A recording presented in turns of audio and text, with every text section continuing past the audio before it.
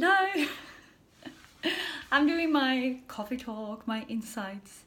As always, I just love doing these insights because it comes so much stuff into my head the whole time. And today, I woke up with a message from a woman asking me if I could come and speak on different events on relationships. And I'm not sure if it was in her email or if I read something in a group, in a Facebook group, but it was about we need to support each other during this horrible time of dating. And yes, the horrible time of dating comes from subconscious beliefs.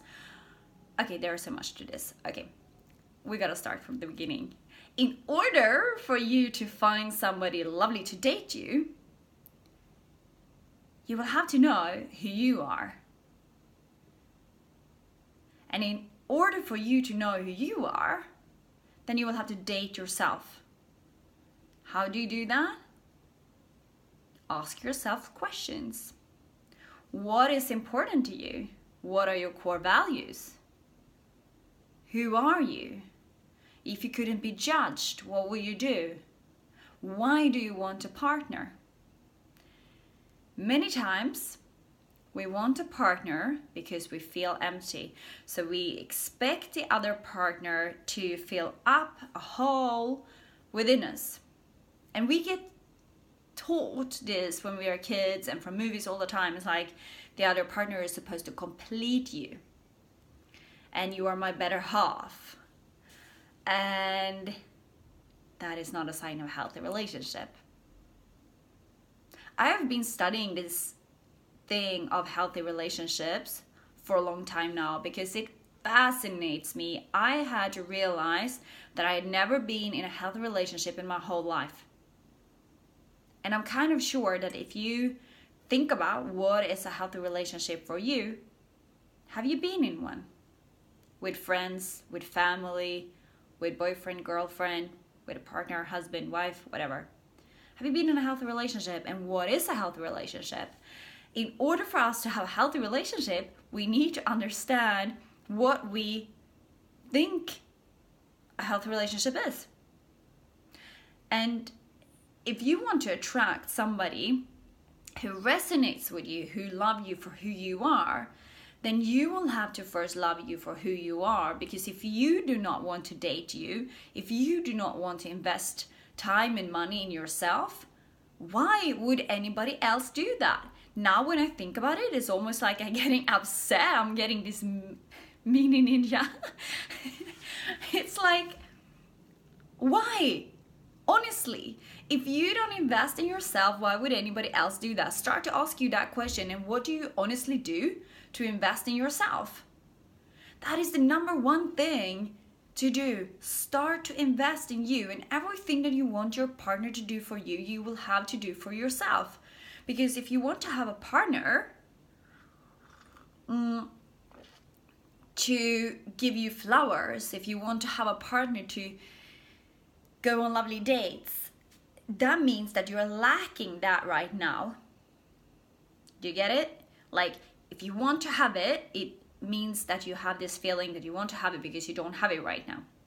So when you fill yourself up with those things, because in lacking, many people speak about law of attraction and it doesn't work and law of attraction is frustrating and blah, blah, blah. It's because you are attracting the wrong things.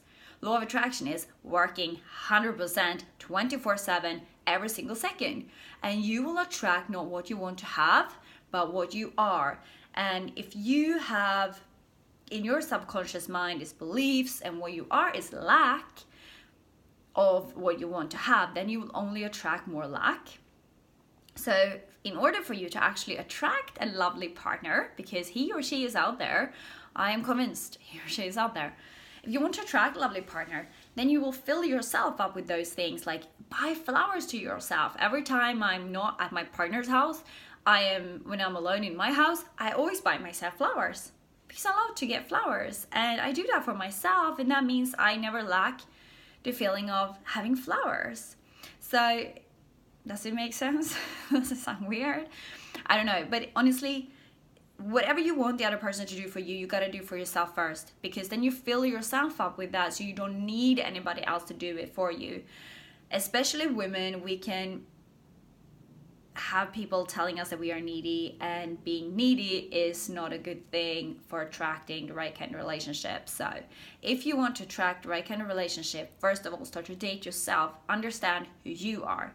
In order for you to represent yourself and showing your authentic self and attracting somebody who are on the same level, you will have to know who you are first of all, and then whatever you want a partner to do for you, do it for yourself first. And then understand what is a healthy relationship. What do you actually want? In my case, when I left the marriage I was in, and then kind of had this sense, I was like, okay, maybe I am ready to have a new relationship. I actually wrote a list. I was like, how would I like to feel? What is a healthy relationship? And then I wrote a list, and I was like, I want this person to have this kind of job because that will give us the freedom to travel together when I work online and blah, blah, blah. And these things, I didn't mention anything about the looks of the person, nothing like that. I said it has to be a strong physical attraction. We have to be able to speak about all of this woo-woo stuff that I always talk about. 3 days later, he showed up. And he ticked off everything on that list. So I know, and this is what I teach to all my coaching clients, the women, the men I work with, write a list of what you want to have in a relationship. How do you want to feel? And in order for you to attract that, you will have to be it yourself. So if you want to have a healthy relationship, it starts with you having a healthy relationship with you. So everything, do you see how it works? Everything goes back to yourself. You will have to become the person you want to attract into your life. I could speak about this forever. And if you are ready to attract a healthy relationship into your life, or if you already are in a relationship and you want to shift it, you want it to get better, give this video a thumbs up, subscribe to the channel, because I do these updates all the time and I get insights all the time, and I will share with you because I think it's an important part of this spiritual growth that we're actually sharing with each other. And on my website, lindaturnquist.com, there is a free download that you can download with a hypnotic recording that will reprogram your mind for the success that you want in life while you sleep. That's it for now. Have a beautiful day. I love you so much. Bye.